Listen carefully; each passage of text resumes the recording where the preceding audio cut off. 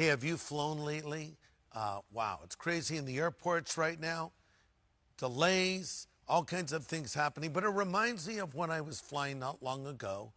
And I went to the little conveyor belt there to get my luggage. And I found my bag and I'm wheeling it away. And some lady chases me. Sir, sir, yes, you have my bag. I said, no, ma'am, this is my bag. She says, no, it's my bag. I insist. No, it's my bag. I recognize my bag. She said, open it up. I opened up the bag. It was her bag. It was filled with women's clothing. The funny thing is on the outside, both of our bags looked the same. I was actually glad she brought this to my attention because I did not want to wear women's clothing on that trip or any trip. So here's what I needed to do. Check the ID tag. So God has put an ID tag on you.